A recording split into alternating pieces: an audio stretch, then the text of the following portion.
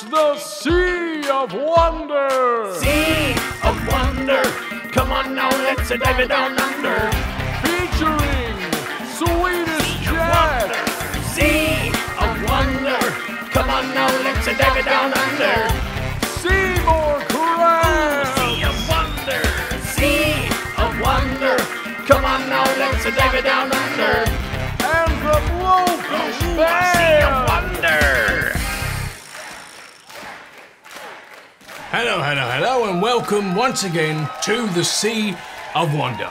I be Swedish Jack, and this be Seymour Crabs and the Blowfish Band. Everyone give 'em a hand. Nice to be seeing all of you. We are going to have a great time together learning about God and His Word. And we are especially going to be having a great time because Danny the dogfish won't be here. Wait, what? I said we'd be having a great time because that scurvy, greedy Danny the dogfish won't be here. Who's Danny the dogfish? Why, he's Danny. I And he's a dogfish. gathered that. It seems you really don't like him. I don't.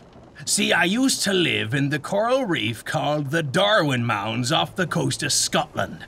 Beautiful place. But I had this neighbor, Danny. Dogfish are what you call opportunistic feeders.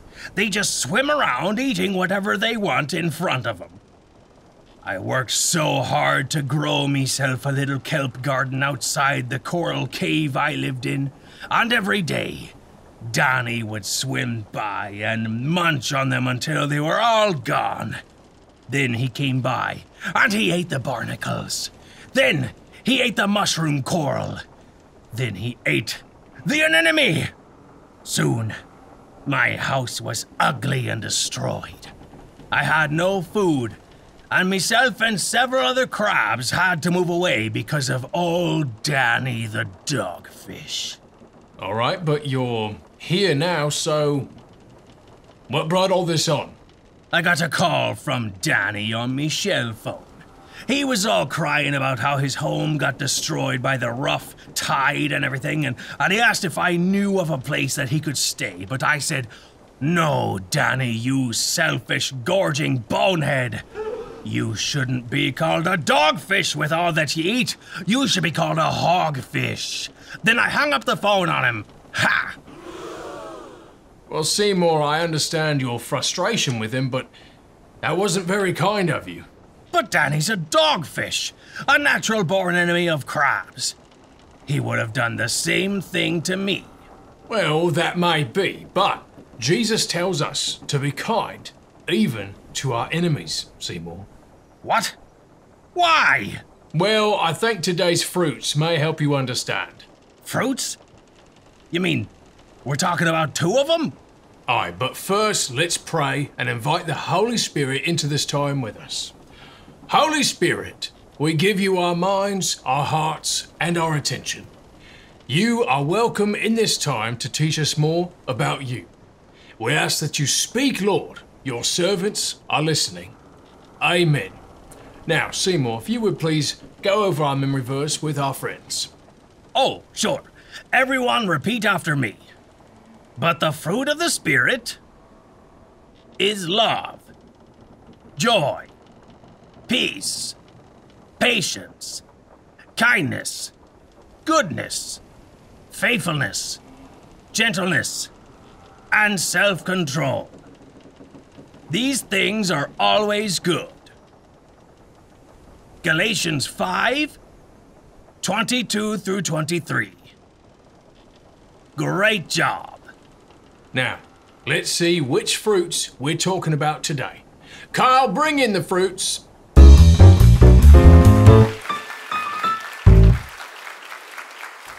Oh, okay.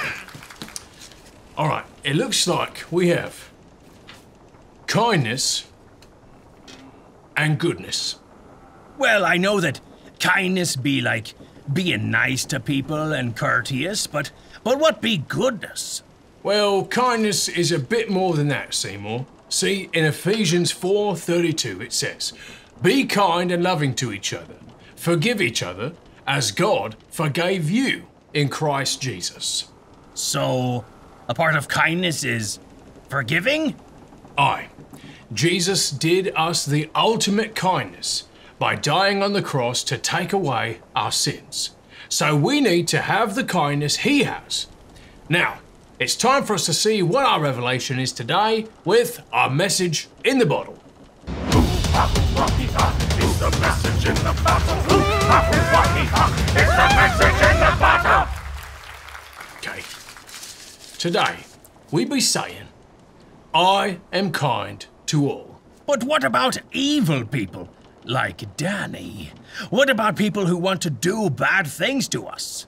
Well, we don't have to be best friends with those people, and we can always defend ourselves when evil people try to do bad things. But we must always be kind and honor them as Jesus would. Jack, you've been in a lot of sea battles, just like all those battles in the Bible. How in the world can we still be kind like Jesus to our enemies even during a battle? Think of it this way. Showing kindness to your enemy is finding it in your heart to put aside their wrongs and love them as a human and a creation of God. It's remembering that even though they are doing evil, God still created them and God still loves them. Wow, that's crazy to think about. No matter how evil someone's choices may be, God still loves them. Aye. Well, then what does goodness mean? I mean, that's the other fruit, right? Aye, it is. The word good is used so much in our everyday lives that it almost loses its meaning. For example, how many times a day do we say, good morning, or good luck, or good work? But the Bible tells us that the word good actually means holy, pure, and righteous. So goodness is basically being good, like God. Aye, the fruit of the Spirit, goodness, is not just good behavior. It's having a heart that seeks the righteousness of God. But goodness is only possible through God's grace and mercy. Now, we're going to hear a Bible story in just a bit about how we can show kindness and goodness to the people around us. We'll be right back.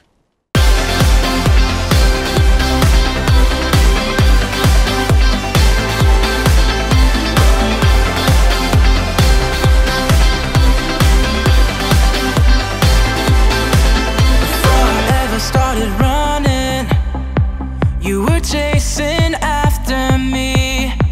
Before I knew that I was helpless, you had won the victory. Before I fell into the darkness, you were out to set me free. Before I knew that I was broken, you poured out your grace on me. You are everything, everything to me. You are everything, everything to me. You are the future in front of me. You're the fire inside my bones.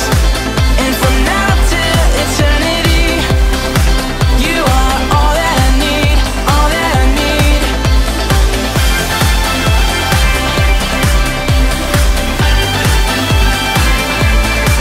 Before I felt that I was worthless, you took up the cross for me.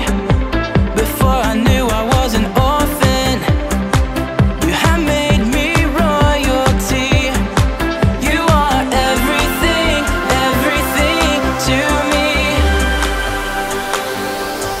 You are the future in front of me. You're the fire inside my bones.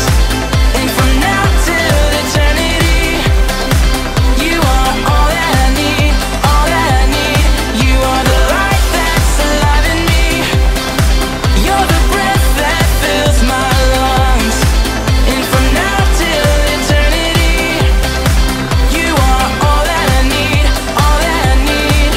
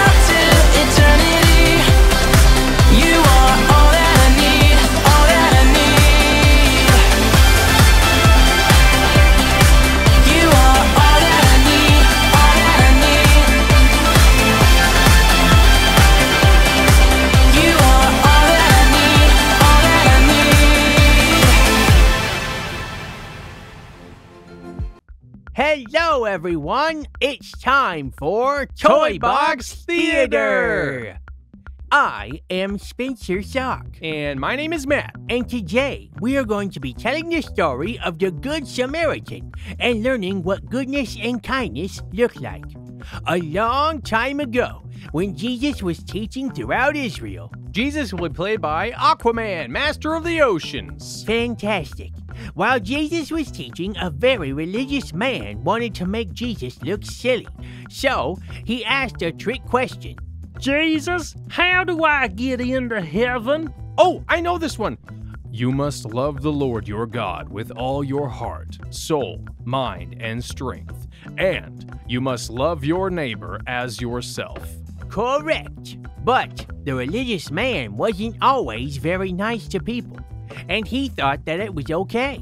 So he asked Jesus again. And who exactly is my neighbor? Jesus answered him with a story.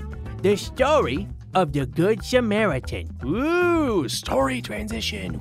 There once was a man who was traveling from a faraway city. Patrick Stewart, I'm just a traveling man going down the road. Do-do-da-do-do-dee-dee. Suddenly, he was attacked by a group of thieves. Give us your belongings and snacks, traveler. No, not my Pringles and gummy worms, no! The thieves took everything he had, and then they beat him up and left him lying half dead by the roadside. Oh, so much pain. Oh, I'm an incredible actor. Oh. As he lay there in pain and misery, he heard footsteps. Oh, someone help me, please. I hope it isn't one of the same men who beat me up. He waited and listened for what seemed like hours as the footsteps faded in the distance. It happened to be a priest who came by, but when he saw the man lying beside the road, he decided to take a different road because he was in a hurry and didn't want to be bothered. Hello there. Look at this. The city ought to come and clean up this riffraff. I don't have time for this. The poor man was certainly glad that it wasn't one of the robbers, but he surely wished that somebody would come along to help him. After a little while, he heard footsteps again. He wanted to call out and get the attention of the person walking by, but he was in so much pain, all he could do was moan. Moaning.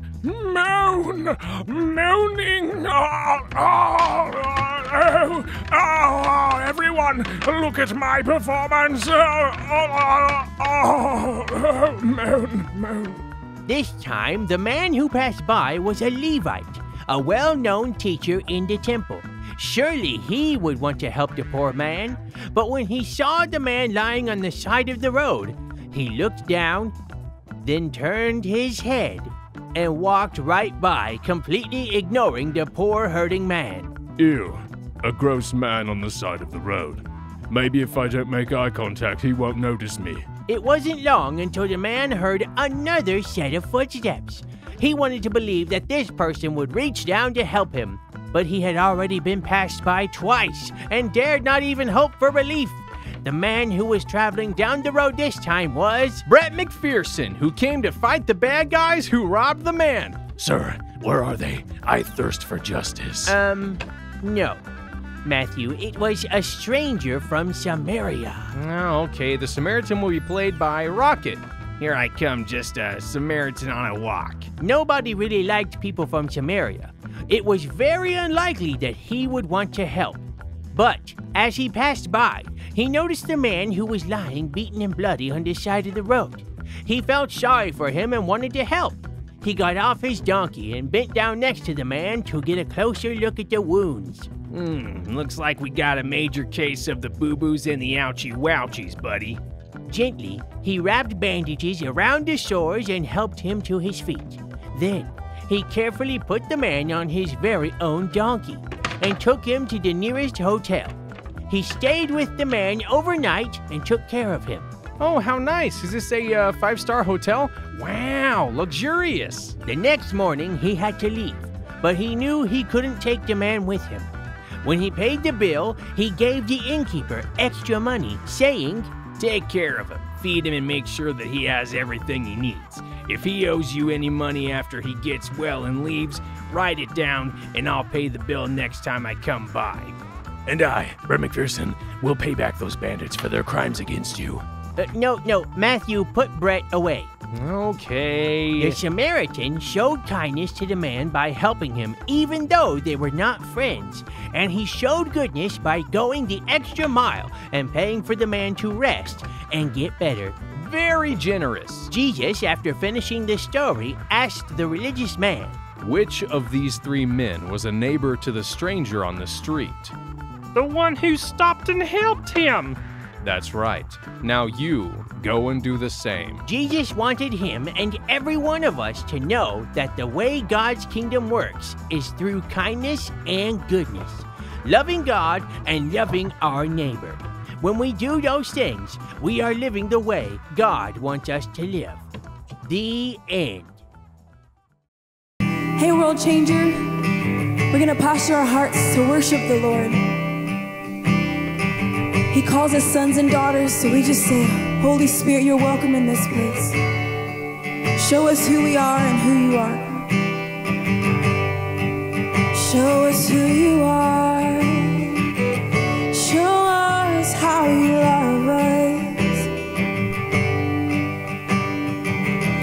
Before I spoke a word, you were singing over me. You've been so good. You have been so, so good to me. Before I took a breath, you breathed your life in me. You've been so kind to me. You've been so, so kind to me. I know the overwhelming, never-ending, reckless love of God. Oh, it chases me down, fights till I'm found, leaves the 99, and I couldn't earn it. I don't deserve it. Still, you give yourself away. Oh, the overwhelming, never-ending, reckless love. See, there's no shadow you won't light up, mountain you won't climb up, coming after me. There's no wall you won't kick down, lie you won't tear down, coming after me. There's no mountain, there's no shadow you won't light up, mountain you won't climb up, coming after me. There's no wall you won't kick down, lie you won't tear down, coming after me. There's no shadow you won't light up, mountain you won't climb up, coming after me. Oh, I know it's true love. There's no wall you won't kick down, lie you won't tear down, coming after me. Yeah. There's no shadow you won't light up, mountain you won't climb up, coming after me. Oh God, you're faithful. There's no wall you won't kick down, lie you won't tear down, coming after me. You know the overwhelming, never-ending, reckless love of God.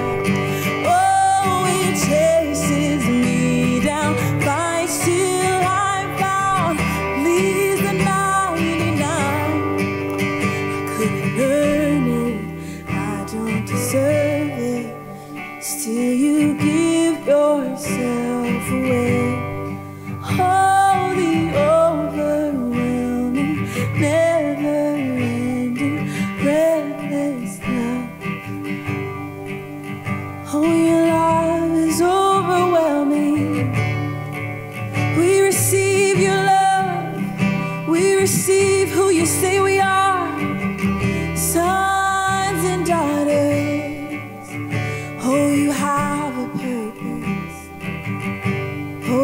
have a purpose for us. God, you have a purpose for me. You have a purpose for me. Oh, and you never ending love.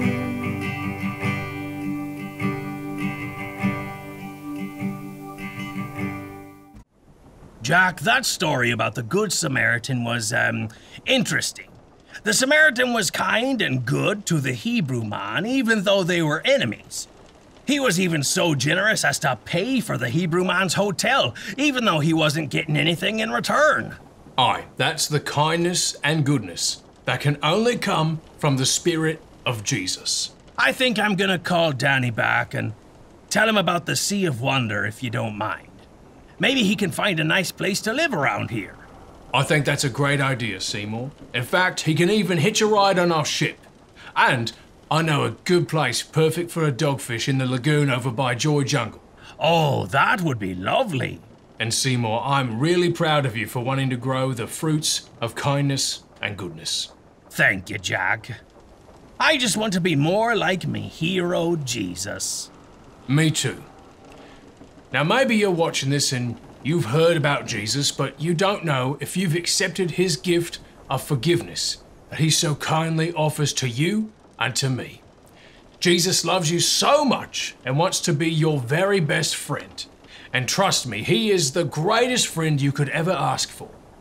If you want to make Jesus your king, just repeat this out loud after me. Jesus, I love you. Thank you for coming to the earth and dying for me. Thank you for forgiving me. I ask that you come into my heart and make me new. I declare you as my king. Thank you, Jesus. Amen. If you prayed that prayer for the first time and you meant it, then I am so proud of you, and the gift of forgiveness is yours, and Jesus will never leave you. He is your best friend for all eternity. Oh, I love my friend Jesus. Aye. Now let's wrap everything up with our final reflection. Yo-ho, the final reflection leads you in the right direction. Yo-ho, the final reflection, add it to your treasure collection.